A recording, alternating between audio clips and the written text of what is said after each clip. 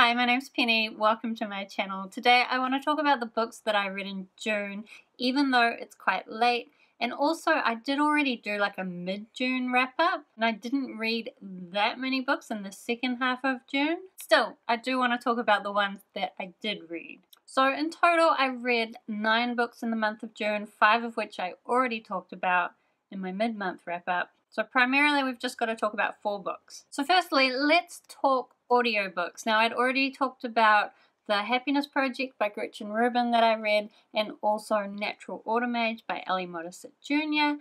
And the third audiobook that I read in the second half of the month actually relates to Natural Mage, and that is Mage of Hamor by Modesitt Jr. And that is I can never remember the numbers. So Natural Mage and the Mage of Hamor are the 14th and 15th books in the Saga of Recluce series that I have been listening to on audiobook this year, trying to get through the whole series, or at least caught up, because I think he's still writing them. And these books are chunkers, like 500 plus pages, although audiobooks makes them like 20 something hours. It's a lot to get through. In general, the series kind of jumps around in the timeline of this world where they have like chaos and order magic, and it tends to be all about people learning their place in the world and learning about their magical abilities and figuring out that balance between the two. And he tends to write like 1 or 2 books just set at a particular time following a particular character. So Natural Mage and Mage of Hamor both follow the same character. I've forgotten his name. Raoul? Anyway, he's like this little shit who never listens to anyone, complains that stuff isn't fair all the time, doesn't think for himself, eventually learns to be responsible, and goes to Hamor to fight in Hamor. I did think in this one that there was just a bit too much war. I think a lot of them have these mages fighting in wars, different wars throughout the time. It's not really what I like about the series. What I like is the magic system and the philosophy and people learning stuff. But the tactics of war just bore me immensely, and also the narrator always does this thing where whenever they shout commands in the book, he yells, and often I'm listening to this like in the car during my commute, and having someone yell at me is the last thing I want. But anyway, I did also read the 16th book in this series earlier in July. So now I've only got 17, 18, 19, 20 to go. I'm pretty close. I'm pretty close to catching up. Oh yeah, then I did also read one more audiobook this month, and that was Binti. And I'm not even going to attempt to say the author's name because I know I will screw it up, but I will probably have put it here. So this was a super short audiobook. It follows this woman who is really smart and respected on her planet, which is a planet where they tend to not leave, even though there's all sorts of like interplanetary stuff going on in the universe. But they're also a dark-skinned race, and a lot of their cultural practices are looked down upon by people from the rest of the, I keep wanting to say of the world, but I guess of the galaxy or the universe, or however big it is, I don't really know. So then Binti gets accepted to go to this special university off on another planet, and leaving the planet is not really something her people do. So now a lot of her people are judging her for wanting to leave. And she basically goes on this journey where she learns more about what's going on outside of her planet and about how people see her people and who she is as an individual. I found it really interesting. I really liked the character of Binti. I do wish it had been longer because I think there are some really interesting concepts, and I believe it's just it is actually a series. It's a trilogy, but I think all the other books are really short too, so that's a bit sad. Also, I can't really say why, but in my head it reminded me a lot of A Wrinkle in Time by Madeleine L'Engle. I think that might be because it's short. It also had kind of traveling to different worlds, although in quite a different way. And in my head, there's these kind of creatures that in my head seemed very similar to creatures from A Wrinkle in Time, although I think that's just my imagination playing tricks on me. So really, it's probably not much like A Wrinkle in Time, but that's what I thought of when I was reading it. Alright, so then I also read an ebook, and that is Undead Girl Gang by Lily Anderson. I had actually put this on hold at the library for the Buzzword Readathon earlier in the month, but it didn't quite arrive on time, or I didn't quite get to it, or something. I don't know. June was a long time ago. I don't remember. We've got these two girls who have been practicing witchcraft after school, and then one of them winds up dead, supposedly a suicide, but the other girl doesn't really believe it, so she uses witchcraft to bring her friend back from the dead to figure out what actually happened.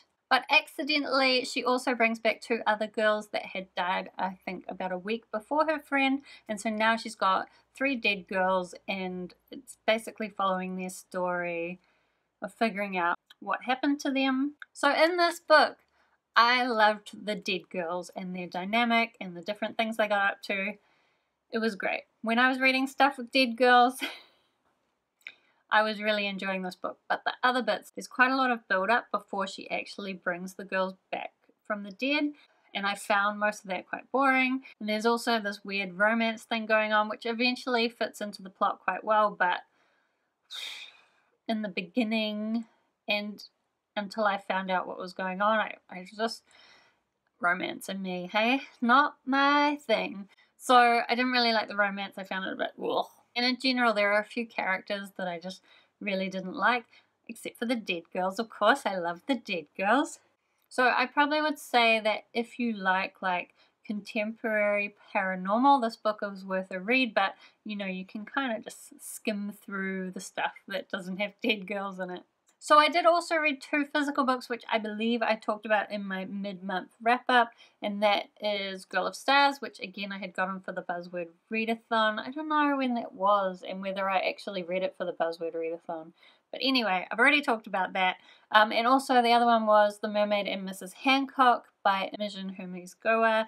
And that book was really weird, but it had some cool bits in it, and I actually enjoyed it. But I talked about it in more detail in the other video, so we don't need to get into that one either. So then graphic novels, I read 2 graphic novels in June. The first one was Lock and Key #2. Again, I've already talked about it. And then the last one I read was the Babysitter's Club book #1 graphic novel version, Kirsty's Great Idea. Now, like most of the books that I've talked about in this video, I already had to return them to the library, of course, because we're very late.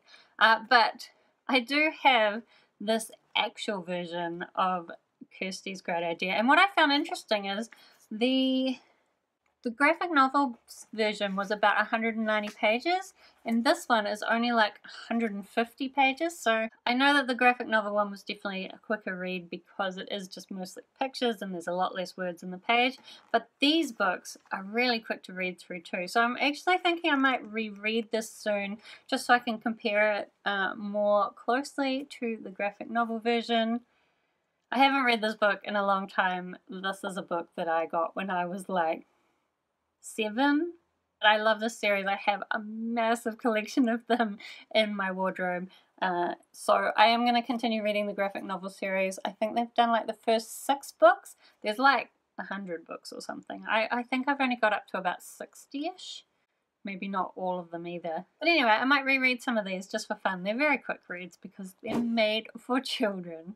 What I did enjoy most about the story at the moment is actually Stacy's story. So Stacy has diabetes, and in this volume she struggles with when to tell her new friends, and she's worrying that when she tells them they're gonna like freak out about it, which of course they don't. So I have Crohn's disease, and I do know it is really hard when you meet new people. Sometimes you're like, oh well, I better tell them because this is something that has a big impact on my life and I don't want it to be a surprise when it, you know, becomes an issue. But it's also something that can be really difficult to know when's the right time to say, by the way, I've got this chronic disease, especially when you don't know what people are going to know about it and what crazy ideas they might get.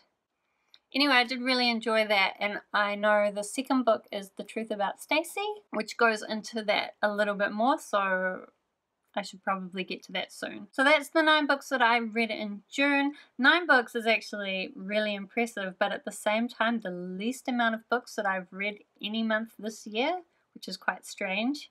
But I had been saying that I wanted to dial back my reading a little bit and concentrate on some other areas of my life. To be honest, I didn't do that. I just read less and did less in June. June and July. Honestly, June was not the best month, but so far I've been reading a lot more in July.